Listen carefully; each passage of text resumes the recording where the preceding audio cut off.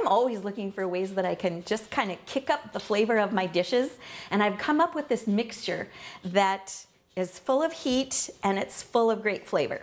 So for this mixture, you need to kind of like something spicy and hot. And once you have this mixture on hand, you can kick up any dish that you're cooking up in the kitchen. And I like to start with coconut.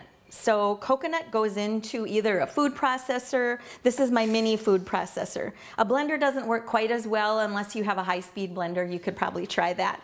So I've got a cup of unsweetened shredded coconut, and be sure to use the unsweetened because you don't want to add sweetness to your dishes. You just want to add some great flavor.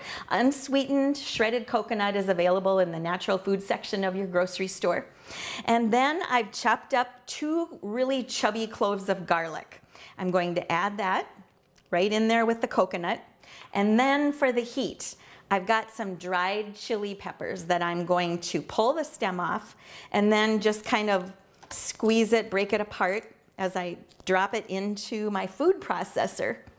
And if you wanted a little hotter, you could add 3 or 4 Thai chili peppers. And if you wanted a little milder, just use 1. So once you have those 3 ingredients in your food processor, you just turn it on and let it go a little bit until that garlic and the red peppers are all blended up with that coconut. So when you have it blended up, you can see that you'll still see some little pieces of red pepper.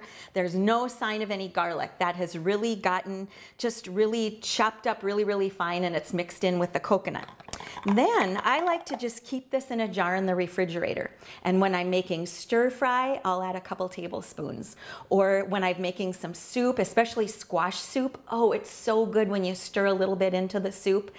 But if you love popcorn, which I do in the winter, we eat a lot of popcorn at night, then it might be getting a little bit boring already. So you can sprinkle this on your popcorn with a little salt and a little pepper and whatever you use. Maybe you put on some butter or some avocado oil or coconut oil and sprinkle this on. Oh my gosh, that will really kick up your popcorn. So have some of this in your fridge and just experiment with it. You will find all kinds of ways and all different dishes to really kick up. I'm Sue Doden, sharing good food for good life 365.